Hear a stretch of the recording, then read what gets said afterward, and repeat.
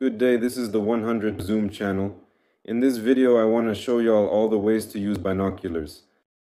If this material aids you in fixing your binoculars, do not forget to give it a like and please subscribe to my channel for more helpful content.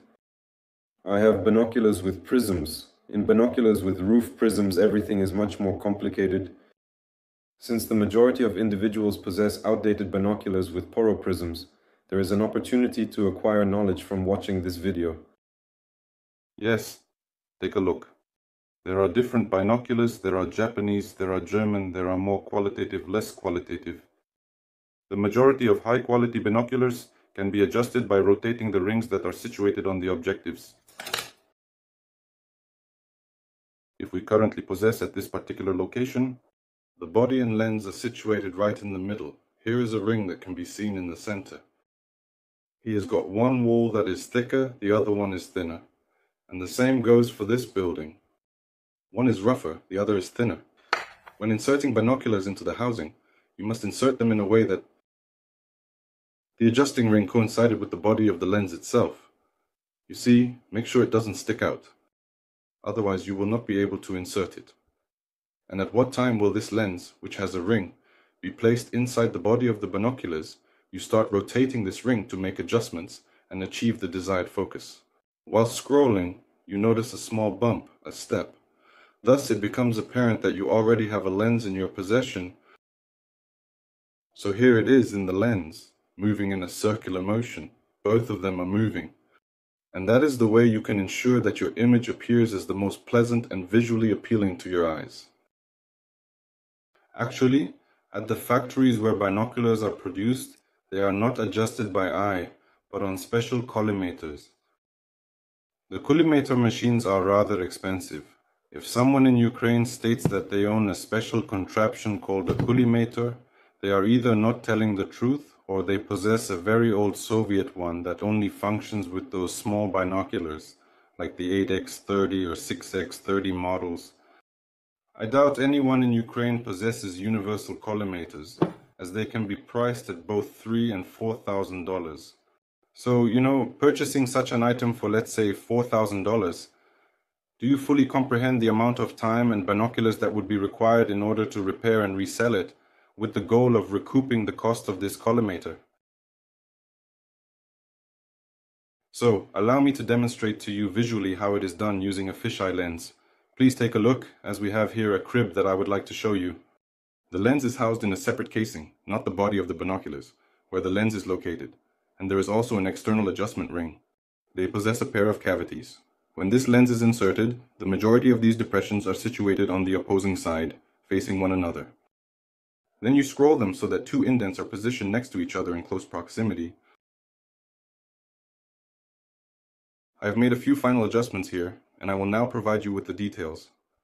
Subsequently, hold the binoculars in front of your eyes, maintaining a distance of approximately 10 centimeters, and commence rotating together in this manner as described.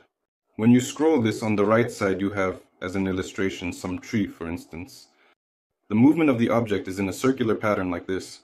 You must exert all efforts to ensure that this tree closely resembles the image on the left side as much as possible.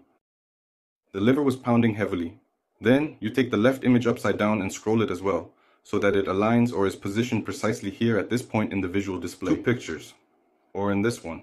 Occasionally it occurs that, for instance, following deformation, subsequent to an impact, you find yourself in this position. So you're indicating that you are unable to combine these images in any way. Therefore, you already need to rely on prisms to assist yourself. Here's the deal. This is the first one. He is, in my opinion, the simplest and most reliable, because it's a piece of cake. Just unscrew it here. Keep on scrolling. Moreover, I want to mention, there have been occasions when they sent me binoculars for repair, as it caused double vision for me. And all because he somewhere fell and this pipe got a little loose, came out of the thread. Should have just unscrewed it and screwed it back in. That's it. And that's how the repair was finished. Maybe there's still some tweaking to do, but first and foremost, we need to see if there aren't any gaps in these areas.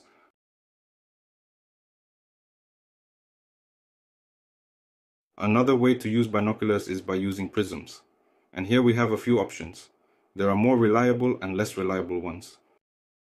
Look, these binoculars are not clean yet, but nonetheless, it is all about the way you tilt the prism and the perspective it provides.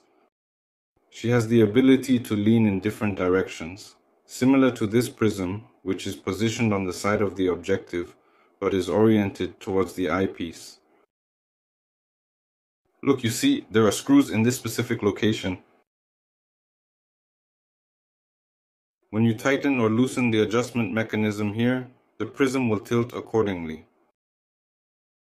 This is quite risky, in my personal opinion, because you can compress it and the prism will suffer damage, it will develop a chip.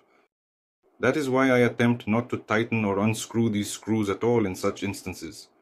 I am striving to remove them from this location entirely, and position folded aluminum foil in multiple layers on top of the item, ensuring it is completely covered and sealed. The alternative choice for utilizing prisms is that there is a screw located in this particular place of interest. With the assistance it provides, you can tilt the prism in this specific direction when you twist it around. When unscrewing, the clamping spring applies pressure on the prism, causing it to tilt to the right until it fully touches the entire body with its plane surface. This ensures a secure and stable connection between the prism and the body, enhancing the functionality of the device. This particular option is considered to be less reliable because of the possibility that the screw may loosen slightly in this specific place. This is especially true in cases where you have a fully plastic binocular body and a metal screw. These are extremely budget-friendly Chinese binoculars, an extremely unreliable option, and in general, it is possible to have a plastic case. If you become excessively hot in the sun to the point where your body undergoes deformation, how much twisting can you endure in this state? Sufficiently strong, nothing will occur. Naturally, within reasonable limits, because if you possess everything with hemp more or less in a normal state, you don't require to excessively stretch it in one direction or another. The same principle applies to this location as well. You must search for the damn screw in this area, as it should be located somewhere nearby. I'll tell you how I, being the biggest, wear such binoculars. I'm trying to clean all the optics, then screw on the lens so that there's a cap here, because if you plan to use the binoculars like this, screwing in this spot, then in this spot, but this cap isn't attached yet, then you'll have to unscrew the lens again, put on the cap, screw it on, and maybe you won't tighten the lens as much as the first time. Your binoculars will double in magnification, so I try to only screw or unscrew them with these prisms for adjusting focus. Well, I painted it the way I painted it. Here's the deal. We have the picture in focus. That's how I approached it. Then it passes through a prism that is positioned closer to the eyes. Here's the thing that I want to emphasize. Through this prism, the image is guided into another prism, which is situated closer to the lens. And here is this very prism, and after that, it already enters into the eyes through the glasses that are worn on the face. So here I drew you a little diagram. It works for both the first and second option of existence with prisms.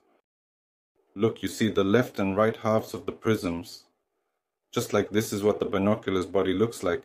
That is, this part of the prism, this wall, it is located here on this side, exactly at the point where the strap is attached.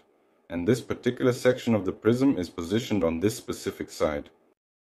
In this location, where two halves are already converging. And in this case, for example, we have two pictures. The binoculars are doubling, left half, right half, and we need to bring them together, right here at this specific point in order to ensure accurate vision. Move this image down and to the right, and the right image down and to the left. What do we need to do? Let's check the diagram. In order to shift the position of the left image downwards and towards the right, it is necessary to tilt the image from the specific side of the prism where the number 1 is located, thereby adjusting its orientation and achieving the desired movement. Now I will demonstrate. Here's this prism. You have to tilt it in this specific direction. So, in this step, you need to screw in the screw or place foil underneath it from this particular side of the prism to ensure proper alignment. Similarly, on the right side we require, as you can see, a solitary one in the same manner as this. There's also a 1 here. We also need to lean in that direction. Sometimes, here you can move wherever you want, well, wherever you want, just diagonally. You're unable to go up, down, left, or right. For instance, you need to depict the image in this manner like this, as an example. Here is this topmost point. Well, unfortunate circumstances occur. We require, as you can see, for it to move both here and there in order to achieve the desired outcome. So 3, let's see, 3. What is 3? 3, that is it. We tilt the prism that is closer to the objective, this prism, and push it from the side of the binoculars wall to adjust the view. The side of the binoculars for this prism is situated right here.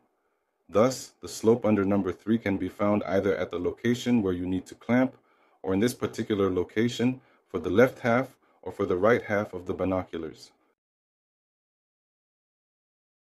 There are times when you look through binoculars and it's like you're closing one eye then the other, and you have an understanding that your left image is located on this side and the image on the right is positioned on this side of the screen. So the image seems to be going diagonally. The binoculars double vision really badly. This scheme will already be applicable to the image that you currently have on the right side. But still, if you need to relocate this image, which is positioned on the right side somewhere else, you still need to observe these arrows to determine where to guide it. So now, for instance, the subsequent kind of modification, namely the subsequent kind of prism attachment in binoculars. Look, here is a plate that has a prism on one side of the lens and on the other side of the eyepiece, serving as a visual aid for observing and analyzing light. She is stuck, attached. It is not that important anymore. Do not think that you can simply screw something in and then unscrew it and nothing will happen to you in the process without any consequences. Things are going to change around here. She is a total babe in this place. So, when you tighten or loosen all these screws, this plate with prisms, for example, relative to the lens, it starts to bend like this, creating a fascinating and mesmerizing visual effect. Well, so you guys understand. Here it is. So, I won't draw you exact diagrams because, well, it can be different, you know. And definitely, if you tighten this screw right here, your image will definitely move in some direction. I cannot tell you precisely which one. Just gotta grab a pair of binoculars, look through them, and understand. So, for instance, there's a right half, the right image is on the right. And to the left, when you look at the left half, the image would be like if it were a little more to the left and, for example, down. Well, then you take and commence screwing or unscrewing one of these screws, to be more precise, one pair of these screws, in order to adjust or disassemble the object that you are working on. You have a clear vision of where your image is going. How can I start utilizing all of this? I commence by tightening these screws with springs almost all the way, but then I release them a little bit by the same number of turns, making sure not to overdo it and maintaining the proper balance in the process. For example, I spun around halfway and then let go of this one, and this one. These screws are all messed up. They seem to be working in the opposite direction. These particular ones that have springs press, whereas those specific ones that are equipped with screws push away from the body. So you tighten one screw and then make sure to tighten the other one too. By doing this, it actually pushes away this plate, ensuring that the whole system is securely fastened in place and will not come loose or detach. Next, we begin to tighten each of these screws individually. You should feel that they all rotate with a slightly greater resistance. This is because if it spins too effortlessly, if you leave it as is and continue to use binoculars, it will simply unscrew on its own, fly around the body, and cause damage to the prisms. More like that, unless you have any questions in the comments, I will provide you with a little more information. Because I tried different things and tried to draw something, well, and always, so that you understand when you squeeze somewhere, the platform essentially bends like this. She has the ability to bend in both directions depending on the level of springiness of these objects. So here you simply have to give it a try. I will not draw a specific scheme, another approach to adjust the prisms and fine-tune the results. Some manufacturers, and there are quite a few of them, like for example this Japanese binoculars and Soviet binoculars and German ones, have a mounting place for the prism of such a size that it can be moved in this direction and that direction. Well, same here. The prism that is closer to the objective lens. Now let's take a look at the diagram. Here we have a camera lens. The image goes through a prism that is closer to our eyes, to the eyepieces. On the diagram, arrow number 1. So like this prism is moving, or we're moving in this direction. So then our image will also essentially be moving in the same direction, upwards and to the left. And the opposite side, that's number 2, right here, I reckon you got that. Regarding the account, there is this prism you see that is closer to the objective, but it is looking at the eyepiece, you know. Maybe someone here won't understand, so let me explain in more detail. Here's this drawing. This prism is painted as if we're looking at binoculars from this side.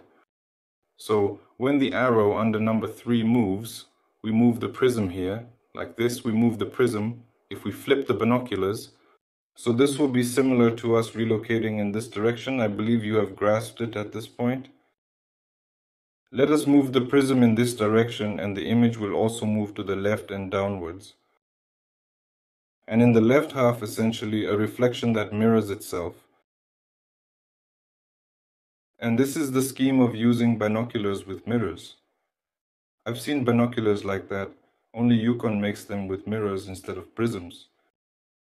I possess a video. You have the option to view it separately to understand what this Yukon is all about and how to utilize it. There is a small scheme at hand. We are not dealing with any prisms in this scenario. We just need to tighten or loosen these screws as required, and so the image will move in some direction. Thanks again to everyone for watching the video. I hope you didn't mess it up excessively, watched it in its entirety. Now, at the conclusion, I will insert some photographs.